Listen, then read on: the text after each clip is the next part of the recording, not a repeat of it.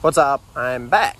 Now I'm going to film the intro for the I-joists, the rim board, and all the metal connector nails. So behind me, Adam and I got most of the TJI. I think all the TJIs set yesterday. It's a little tricky because, of course, the old wall of the house was in and out a little bit. So lots of measuring because I ordered the exact amount of TJIs I needed with today's lumber prices. Didn't want to go over. So let's walk around. I'll talk about a couple things and then we'll jump into detail on detailing out the TJIs, the rim board, and getting ready to set the actual floor.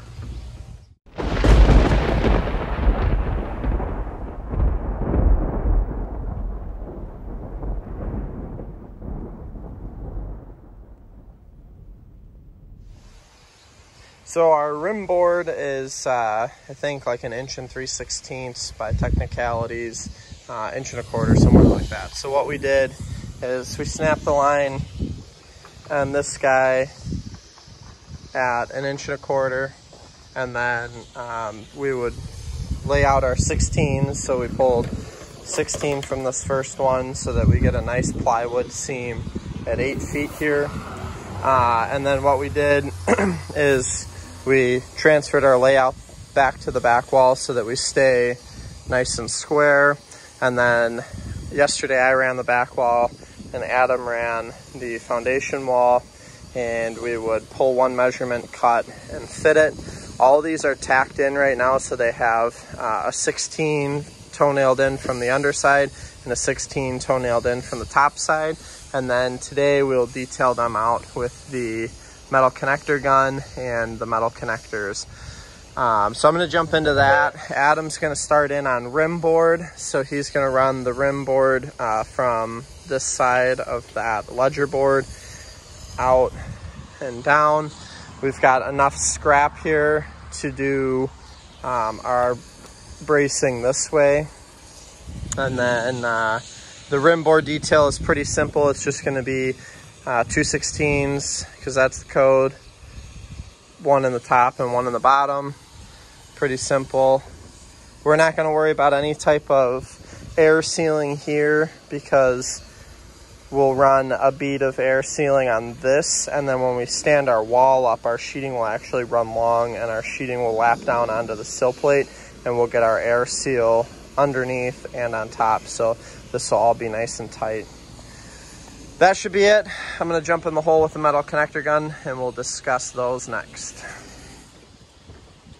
Alrighty, Mr. Pass Load, metal connector nailer, and these are our hangers.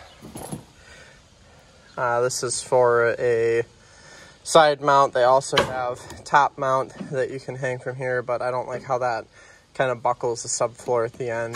This will keep everything nice and true. So 5 nails to each side, one down here in the bottom flange. That should do it. So I'm going to start chasing these guys out. And Adam over here is working on the rim board. So these guys get a 16 in the top and bottom on the flange, and then all he's got is a 12-inch framing square so that he can pull the joist nice and plumb from the sill plate there. So he'll probably have these done well before I have my stuff done. But that is an engineered floor system at its core. Pretty simple, but I just love how, you know, these are 11, the rim board is 11 7/8, the joist is 11 7/8, the ledger is 11 7/8, so everything is just super nice. There's no variation in any of these. This floor is absolutely perfectly flat from one end to the other. So we're gonna get this rim board on. I'm gonna get all those metal connectors in and we'll jump into the next step. So I'm running through first and just getting these set in place. We've got a nice little tab at the top of each side that you can tack. So I got a whole bunch of them on, and then I'll go back and fill in all the nails.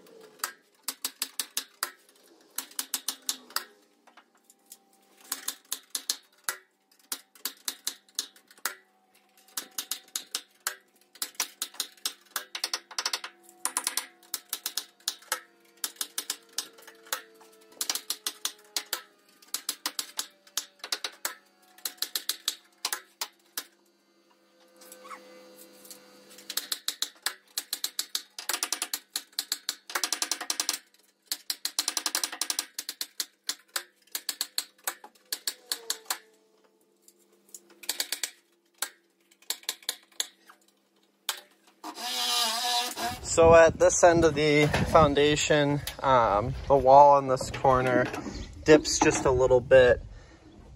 You can see there. So what we did is just crammed a big fat bead of PL Premium in there, and that should help to kind of seal up that gap a little bit.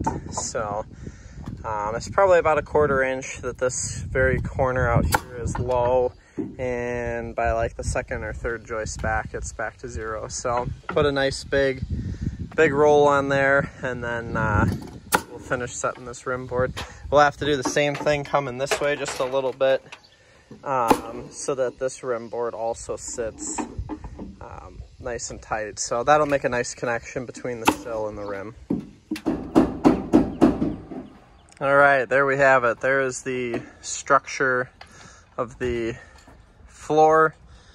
So that'll wrap up all of the metal connecting to the house. In the last video, we talked about that ledger. So that's all that. And the rim board is all finished up. So we've got, these guys are set at 4 feet.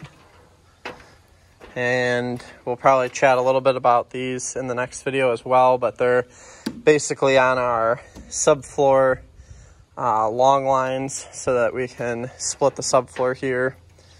Other than that, everything is ready to go for subfloor, so we're going to shut this video down and get going on the next one.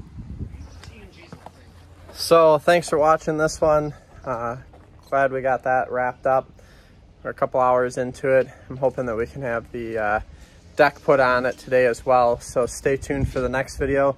We'll talk about our process of putting the actual subfloor sheets on and wrapping up the floor system. So like, comment, subscribe down below. We'll see you guys in the next one.